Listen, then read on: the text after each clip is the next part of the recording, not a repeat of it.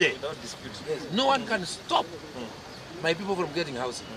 Have any prison, have any judiciary, hata wewe huwezi.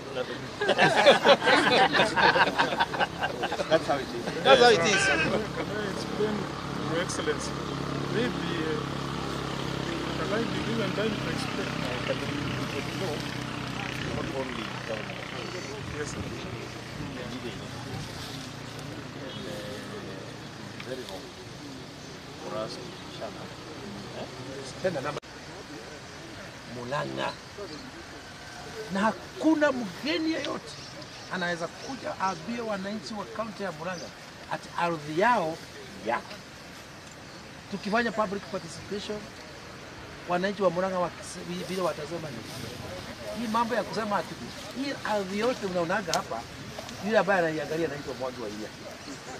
Na on behalf of the people of Murang'A. So hiyo moja nafanya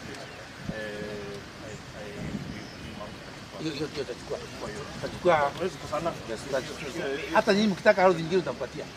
Mimi napeana ardhi kila mahali. Pia kuna wafungwa wasifungwe katikati ya town wewe. Wafungwe kule rural areas. Hata serikali kuu inasema kama prison.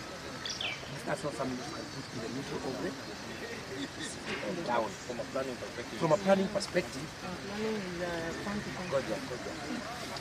from a planning perspective, wafungwa wanawekwa mahali hata wafungwa.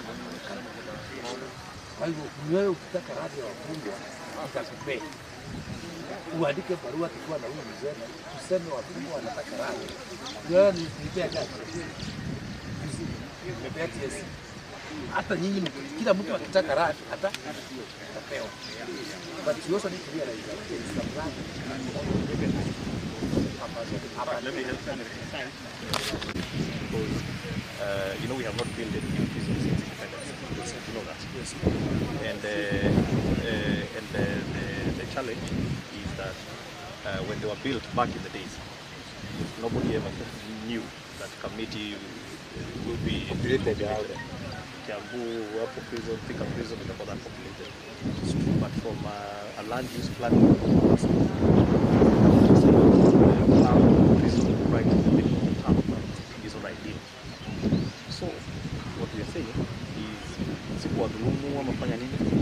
we sit down and okay.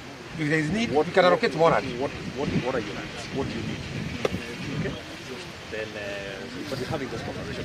So I'm not worried about it. And if you want more, bigger than this, sisi tunalala. Because all our purpose is to fulfill needs.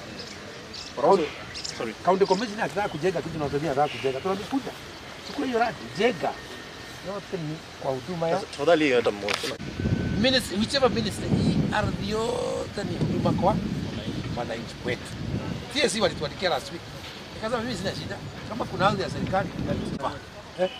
Court, because they want to relocate from here. Wafanya hii, I think, we court for petty client. We have given them. This in fact, even in the council, isolated for housing.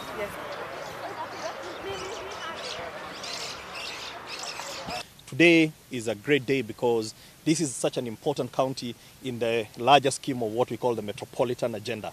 A metropolitan agenda in the sense that you don't look only at Nairobi, you look at Nairobi, Murang'A, Kiambu as one, Kajiado, Machakos as one unit because they are very much intertwined.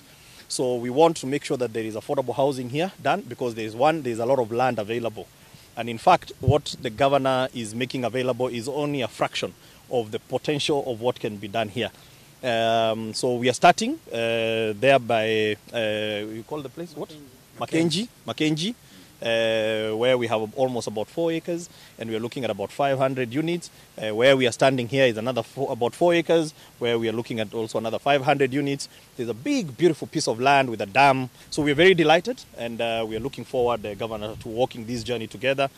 As a county government, we have enough land, strategically located, and we've made very good progress jointly with the Ministry of Housing, and we've already signed the agreement between the county government and the national government with the ministry, that we are innate, we want to partner with the national government in terms of providing affordable housing.